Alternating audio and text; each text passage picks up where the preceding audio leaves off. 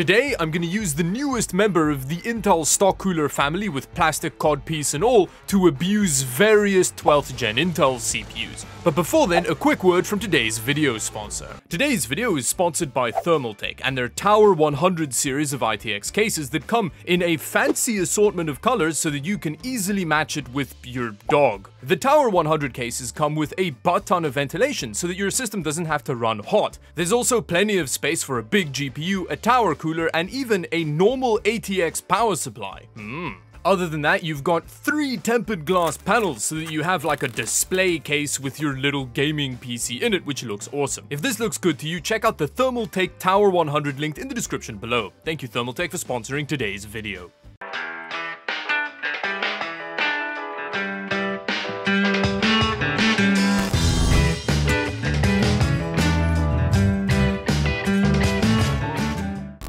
Now, the new generation of Intel stock cooler may look a lot better than the previous generation, but in terms of actual cooling features, they've only made minor upgrades. The fin stack only looks slightly bigger than the previous generation, although they did make a return to the copper contact puck in the center of the cooler, which may help, but still, this is not a very good CPU cooler, which makes it perfect for some CPU torture. Now, how we're going to go about our CPU drip torture for today is we're going to start with a reasonable CPU pairing for the new Intel stock cooler, and then we're going to slowly work our way up to the daddy of the range. Now, I am going to use the build behind me here for these tests, which is a build I did a couple videos back, although there are a couple of small changes I need to make to it so that it'll work for our tests. The first change I'm going to make is replace the RX 6600 XT with an RTX 3080 Ti, just so that the CPU has to work as hard as possible to keep up in gaming loads. Now, considering that for the test we're going to use the 3080 Ti, I am going to have to swap out the power supply in that Intel build, and I'm going to use this absolute beefcake dark power that was sent over by Be Quiet. I actually think this is the most badass power supply I've ever seen in the flesh. It is 80 plus titanium rated, which, as we know, brings all the boys to the yard, and it just looks generally very badass. So let's fawn at it a little bit. Ooh, shiny. Nice. Now, I didn't know this was something I wanted, but look at the thumb screws that come with this power supply to mount it. Nice. Okay, so with that very technical breakdown out of the way, let's drop this bad boy into that system and start our testing. Now, I've run into a bit of a weird problem with Battlefield 5. The GPU is too powerful. So at 1080p, we kept running into the engine limit of 200 frames per second, which is also happening at 1440p. This is with all ultra settings. Although the CPU is working harder. So we do occasionally hit about 80% CPU utilization, 90, which is very high for a gaming load.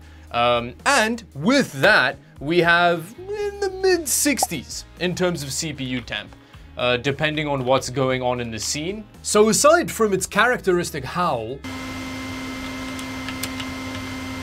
with a low ambient temperature, it can kind of handle a 12400F while gaming. Interestingly, the temperature's only got mildly worse with a more CPU-intensive load like Cinebench. With that, I think this is a good point to start abusing some bigger CPUs. Now, in order to more effectively emasculate the new Intel stock cooler, we're moving up the CPU food chain a little bit to this, which is the 12600K. This can overclock and draws a whole lot more power than the 12400. So let's see what the stock cooler makes of this. Oh, how's that for build quality? Look at that, beautiful. Now, in order to minimize you bullying me in the comment section, I'm going to blur the process of me removing the cooler from the CPU, because I definitely didn't spend like 35 minutes struggling to get it off. Yes! Oh, Intel, that's not a very convincing contact patch you have there. We're gonna remove the pathetic little 12400. And we're going to replace it with the Herculean 12600K. So we've been playing Battlefield 5 for a while, and I've actually figured out that if you set the max frame rate to the monitor's refresh rate, you can actually get above 200 frames per second at 1080p. And this is with the 12600K, drawing about 90-ish watts of power, and we're jumping around in the 80s. So it's getting hotter. it's quite noisy and it's struggling. And another thing, the 12600K is not running that fast, and we're still getting quite high temperatures. So this is definitely not a good pairing at all, especially noise-wise.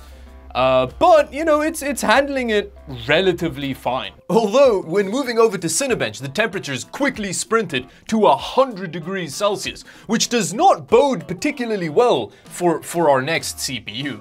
So I think instead of just overclocking the 12600K, I think we should just step it up to the next level. Now we need to quickly mutilate our thumbs to swap out that pathetic 12600K for the Big Daddy.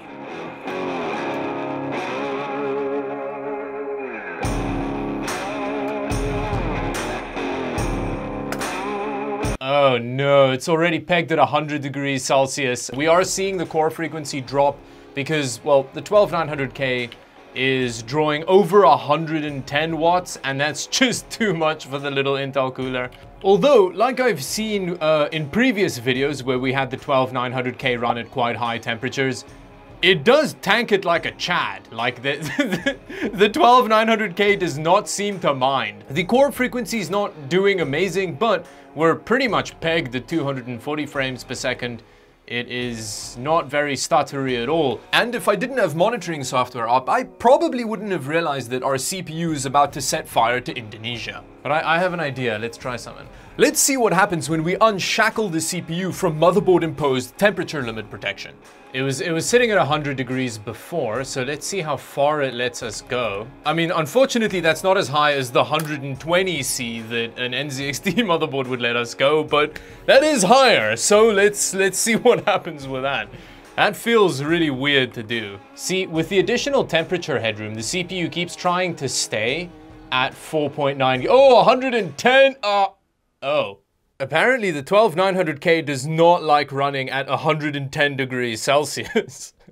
Okay, so out of curiosity, I did a little bit of undervolting and, well, we're already at 100 degrees Celsius, so I don't know if that's really helped much. The average core frequency does seem to be a little bit higher, but interestingly, at the same time, we're also drawing more power. So I guess it's running marginally better, but we're still sitting cranked at 100 degrees Celsius. So does it really matter? So we've learned a couple things today. If you have an ambient temperature below 14 degrees Celsius and you don't have ears, I guess the new Intel stock cooler is not as bad as I was expecting. And another thing we learned is that the 12900K is worse than the 10900K because it refuses to run at a sustained 120 degrees Celsius.